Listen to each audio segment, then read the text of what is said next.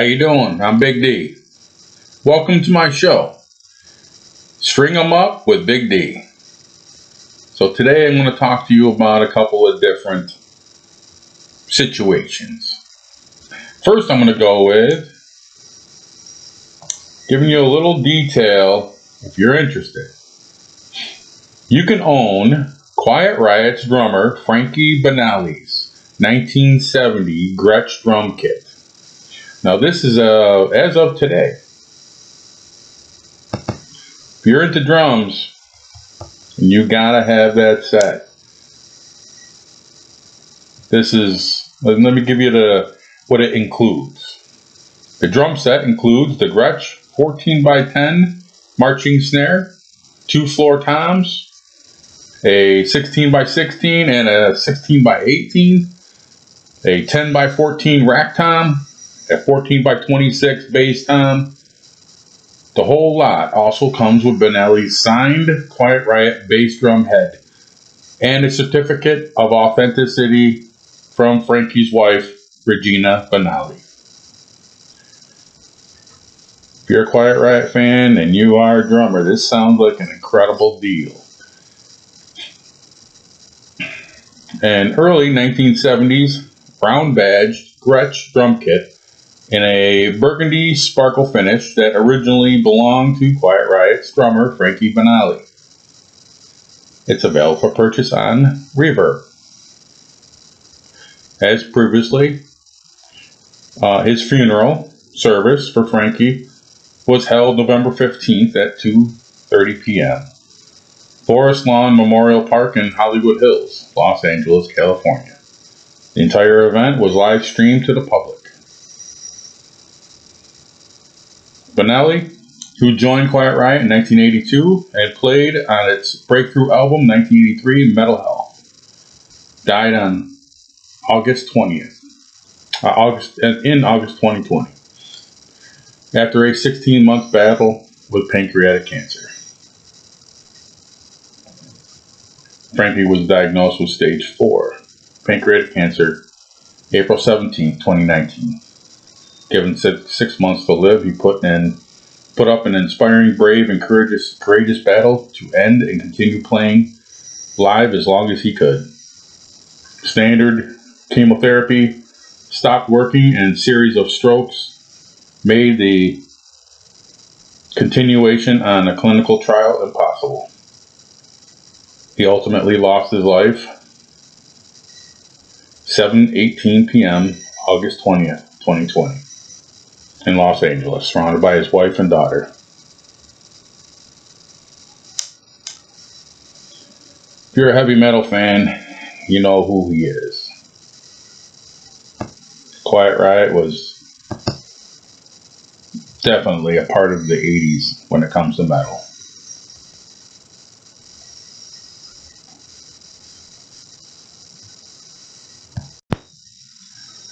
This is also reported today. Ozzy Osbourne's European tour with Judas Priest postponed till 2023. Now, that's a long time away. Are they waiting for the pandemic to blow over? I'm not sure.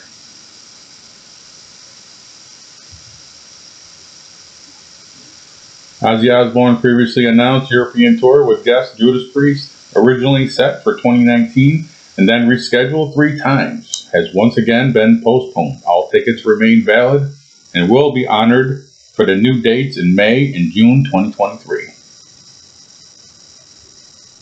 Ozzy says, due to the ongoing uncertainty with full capacity events and travel logistics in much of Europe, we have come to the difficult decision to postpone the 2022 tour to 2023. Originally, the tickets remain valid for the new dates, and he says, I want to thank all of you and Judas Priest for your continued patience and support.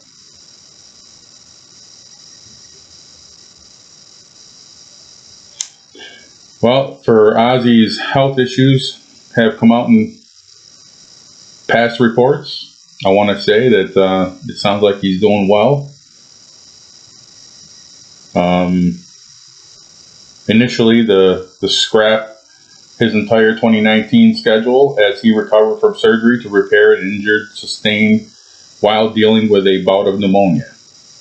The tour was postponed a second time after Ozzy continued to deal with his health issues following a fall in his Los Angeles home. That fall aggravated years of injuries from an ATV accident that occurred in 2003.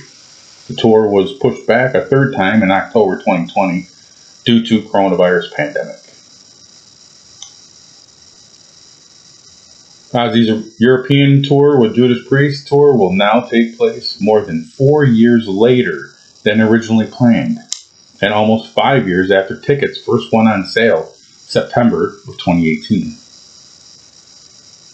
Earlier this year, it was revealed that Ozzy was due to undergo a major surgery to help correct his neck and spine issue following the 2019 fall. Those injuries have continued to keep the legendary heavy metal singer from returning to the stage. Less than a year after Ozzy's fall, the family revealed publicly that the Black Sabbath frontman had been diagnosed with Parkinson's disease.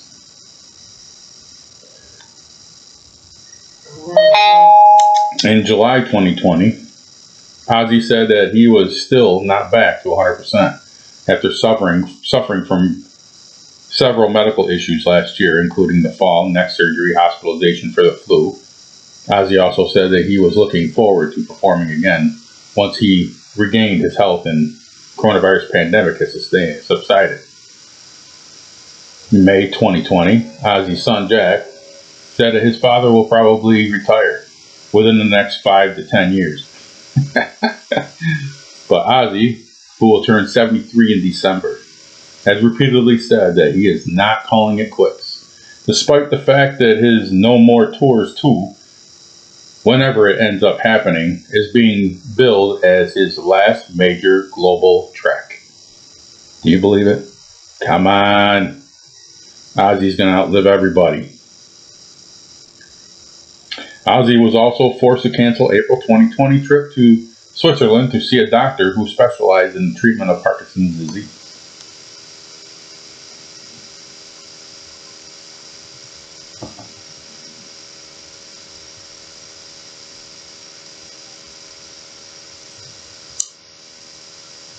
Well, let's hope that Ozzy stays healthy, the pandemic goes away, and this tour happens. Speaking of Judas Priest,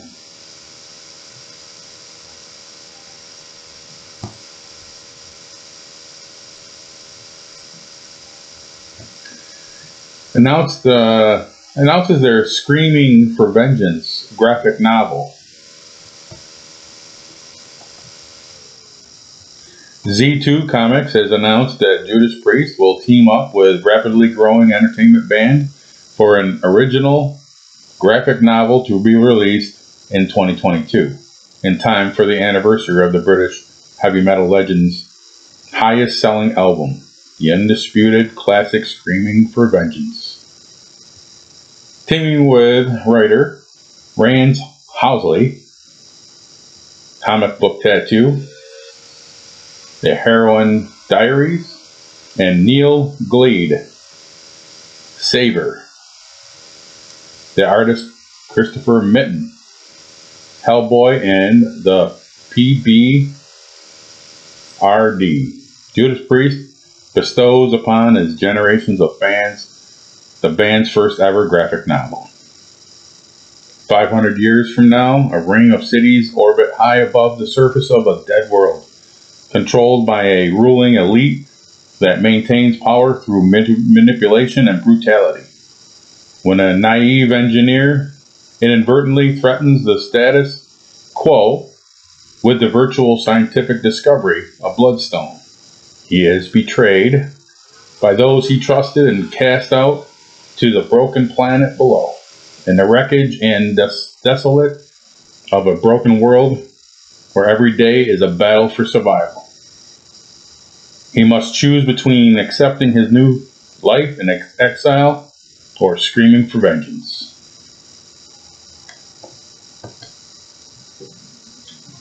Judas Priest Screaming for Vengeance will be released in both softcover and hardcover formats in finer bookstores, comic shops, and record stores everywhere in 2022 July. With special limited deluxe and super deluxe versions featuring an exclusive anniversary vinyl LP, prints, and more available to pre-order now exclusively through the Z2 website.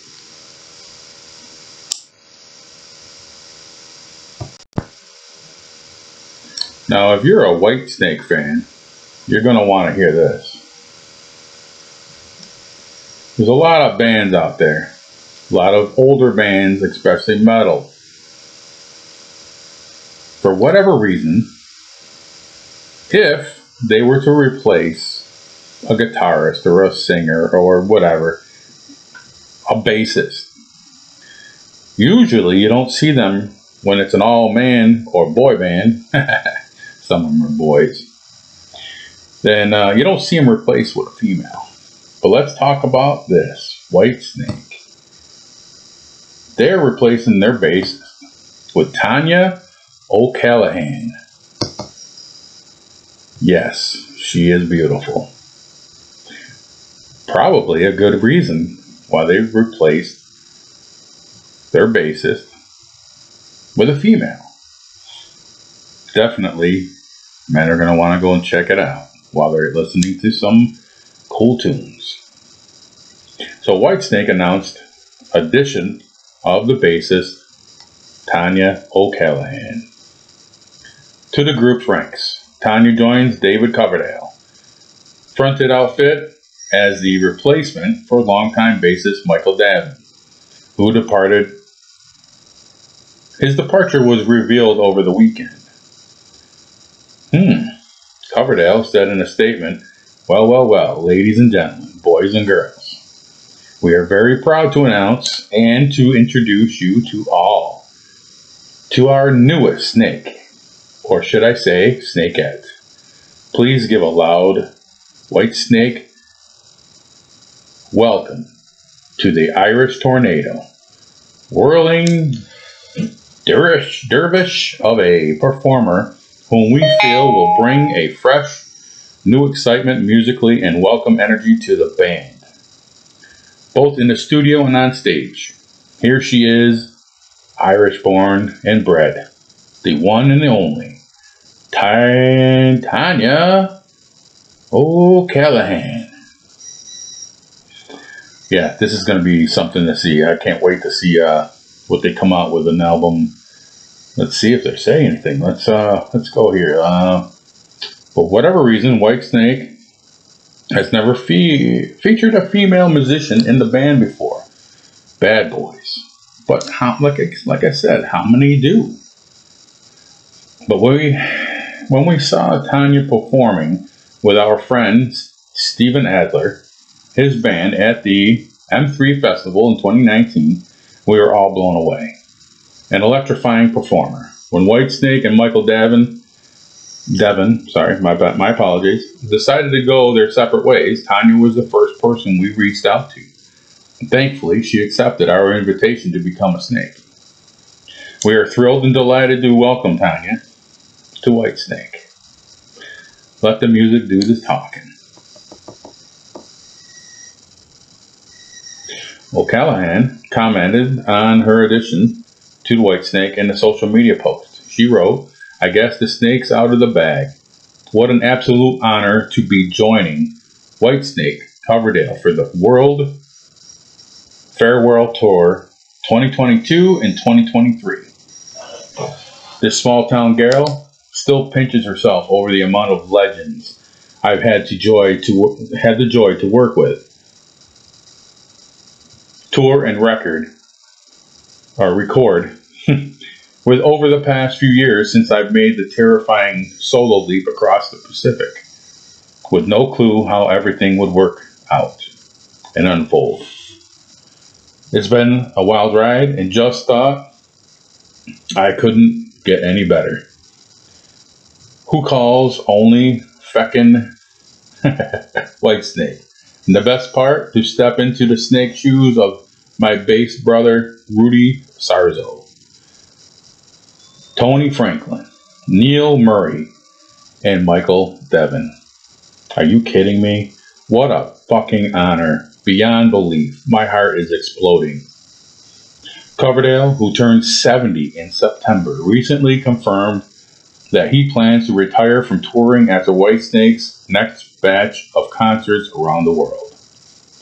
These guys are incredible. 70 years old and still touring. Amazing. Props to anybody that is still working, let alone going on the road. That's incredible.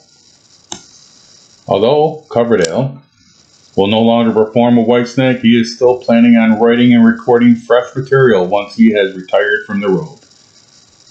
Earlier last year, Whitesnake was forced to cancel its U.S. tour with Sammy Hagar and the Circle and Night Rangers so that Coverdale could undergo surgery for bilateral inguinal hernia. I apologize. That's a good one. Eventually, all the shows were canceled due to the coronavirus pandemic. Coverdale had both his knees replaced with titanium in 2017 after suffering from degenerative arthritis. He later explained that he was in so much pain with arthritis in his knees that it hampered his ability to perform live. And he's still a rebel and getting out there and doing it anyways, wasn't he? Whitesnake had been touring in support of its latest album, Flesh and Blood, which has released in May 2019. Wow. Incredible.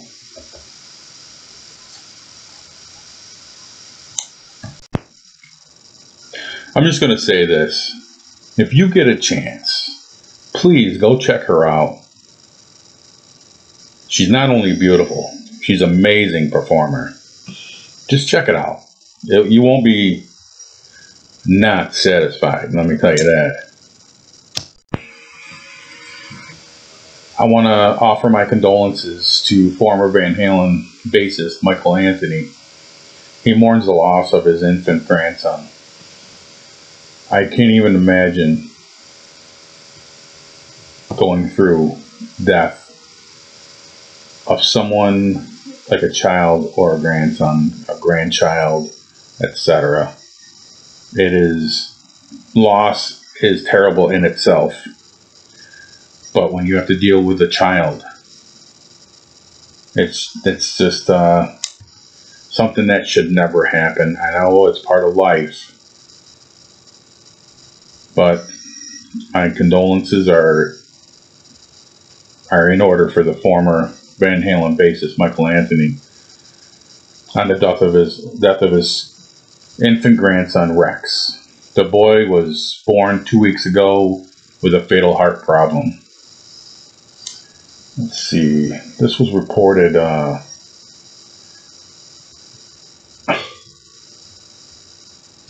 way back in 2017. I did not know this, and that's the only reason I'm bringing it up. So I thought maybe you didn't know, but it was reported April 19, 2017. I wanted to at least give my condolences. It is something that no one should have to deal with, and obviously it is part of life. So I want to thank every one of you for stopping in. I know it's a new show. Maybe you're trying to get the feel of it, see if it's what you want to be checking into every once in a while. I just want to say I appreciate each and every one of you. Every click that someone views this makes me happy. I don't need millions of views, but I am trying to get out some information that I didn't know was out there. Now that I know this is out there and people are helping me out, they're sending me some links and they wanted me to share this with you because I have another show and I decided to start this show. Maybe I could get some information out. So again, thank you for all of my support. Thank you for helping me out with with different stories. And I want to say thank you for the subscribers of other channels along with this one. And this one will be a little bit to grow, but I'm hopeful that it will. Try to have a great rest of your day. Tomorrow is Thanksgiving. Happy Thanksgiving. Please be safe, especially if you're going to put yourself on the line for Black Friday. From what I hear, it's a lot of fun for certain people. It is not for me. Happy holidays. God bless America.